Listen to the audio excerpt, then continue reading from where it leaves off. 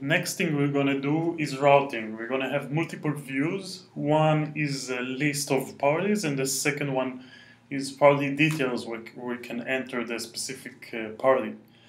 So let's start doing that. This is our app right now. Let's add a few parties.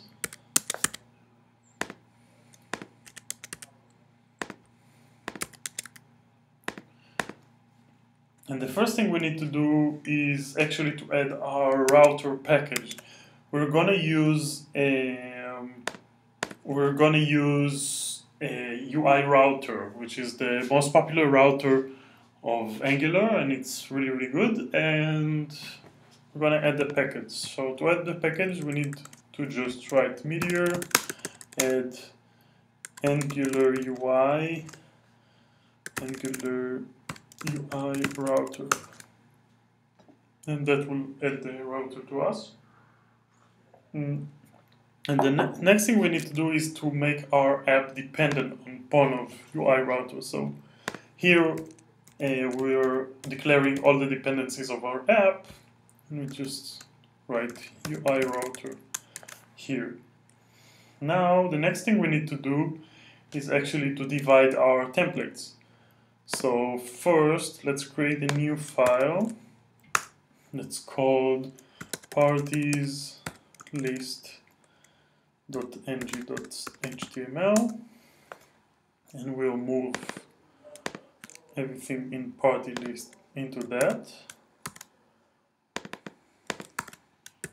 And then let's add a party details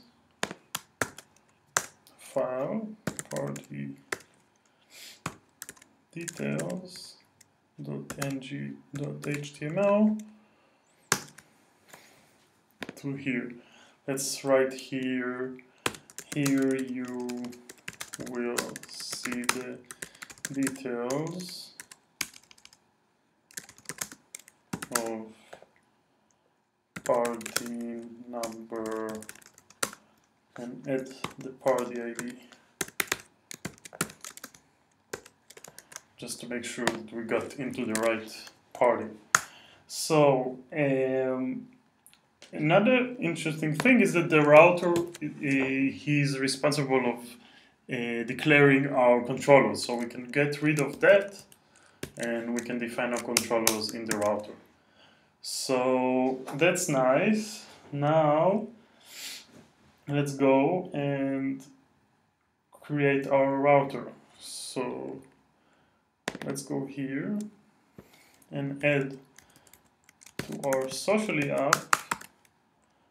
Let's add a config. Now I can just go and copy it from here and explain what it does.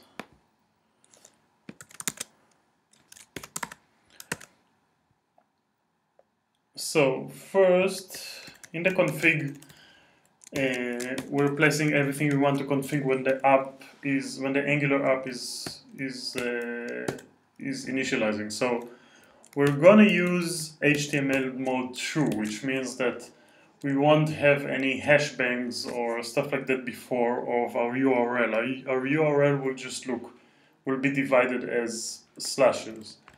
Then we have our state provider, and we're gonna define two states. One is parties, and one is parties details. And the URL for parties is parties, and the URL for party details is parties / party ID. And when we have this sign, it means that this is a variable. So anything we will write after parties slash will be initializing that variable. The next thing we're also declaring is the actual template that we're going to use and the template URL, and we're going to declare the controller that initialized that. So we have the party details parties list controller, and we need to add the party detail controller. So this is how we defined our routes in UI router. Now, another thing we need to do is to actually change our index HTML. So when we work with UI router, we have to define a base URL in the head. So we do that by calling this tag base and making the href just 1/, and this is everything will be based on that. Then we can remove this and actually remove the ng include, and we're gonna include straight. We're gonna use the router. So let's just do something like that. We have the app here, and then everything inside. Let's just do like an h1 that will define our home path. So let's write the a with href just like that, and we're gonna route to the list of parties. We're gonna write home. When we click this, we're gonna be back in the parties list, and let's write here the base of the UI router. So when we write here UI view, it means that everything that will be rendered by the router will be rendered here. So when we go here and it will render template URL or party details HTML, it will render it here. And that's great. Now the next thing we want to do is to define our controller. We have one controller, we want to add another one. So let's just copy it from here.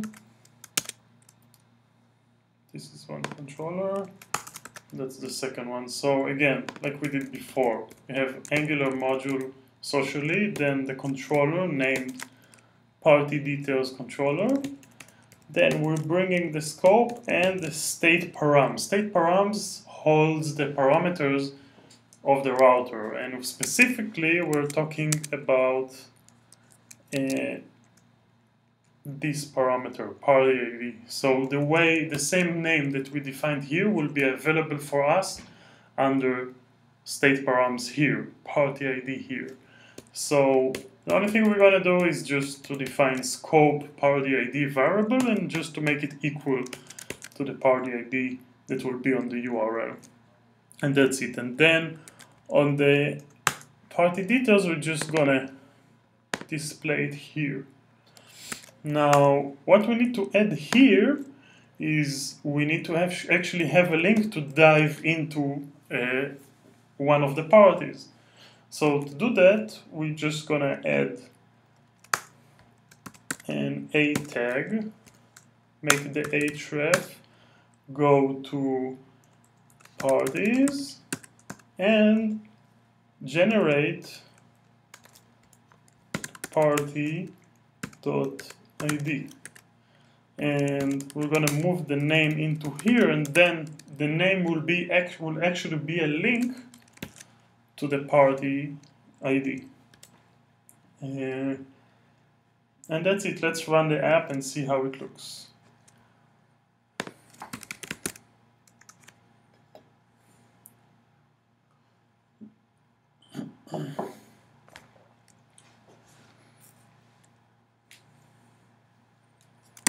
Okay, we're running it up. We're going here. This will automatically refresh, and we have all the parties here. And something is missing. Let's look.